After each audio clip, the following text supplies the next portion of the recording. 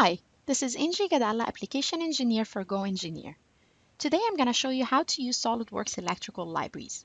Libraries are used to store data. Also, they can be used as filter criteria in addition to the more commonly used properties such as classification. These provide a simple way for engineers to store and access different data types.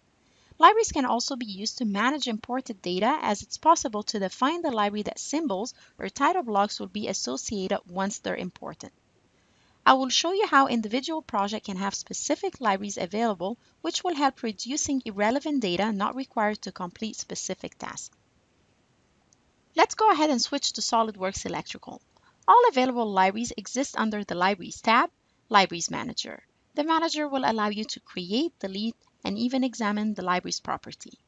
Starting with an archive project, we'll go to the Command Manager and click on Projects, Configuration, Project, and then the Libraries palette. This will list all the available libraries for the project, and this is where we can enable specific library to make it available during symbol placement. To disable all libraries but the GoEngineer symbol, I will hold down the Shift key on the keyboard and uncheck one, and as you see, the command will propagate to all, and unchecking them with a single click. Then I will click Elsewhere to clear the selection, and then I will check only the GoEngineer symbols, then click OK.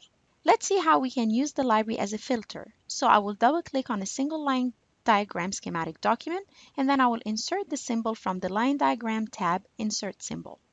I will switch to the Filters tab, and now in addition to the traditional way of filtering using classification, I will use the library pull down.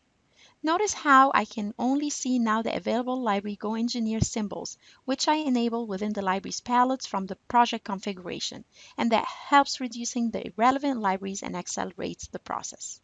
At any time, you can go back to the project configuration and enable or disable specific library that associate to symbols, cables, macros, title block, or even manufacturer part.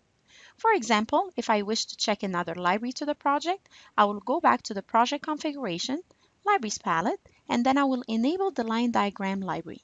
Now if I go back to place another symbol, the line diagram library is available in the pull-down menu. This has been Injy Gadalla with GoEngineer. I hope you enjoyed the quick video on how to use SOLIDWORKS Electrical libraries.